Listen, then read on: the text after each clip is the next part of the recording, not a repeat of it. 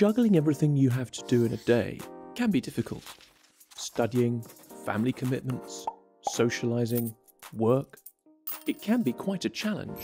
Sometimes we try to manage all this juggling by multitasking. This is where you try to do several things at once. Having some background music on while you're studying might help your concentration, but with more complex multitasking, this can become quite difficult. Ask yourself, when do you try to multitask the most? You'll probably find that it's when you're already feeling under pressure.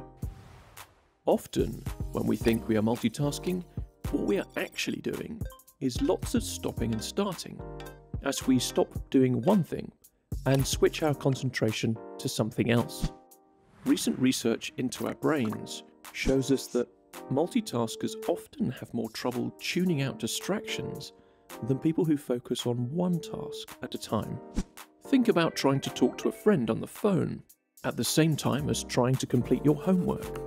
You would probably find that you focus more on one thing than the other. When we switch from one task to the next, this affects both accuracy and productivity. Rather than saving time, this switching costs us time, causes us to make more mistakes, and can drain our energy. Multitasking can also cause mental blocks and eventually lead to burnout because we get less done. The tasks mount up, and our brains get worn out by shifting focus too often.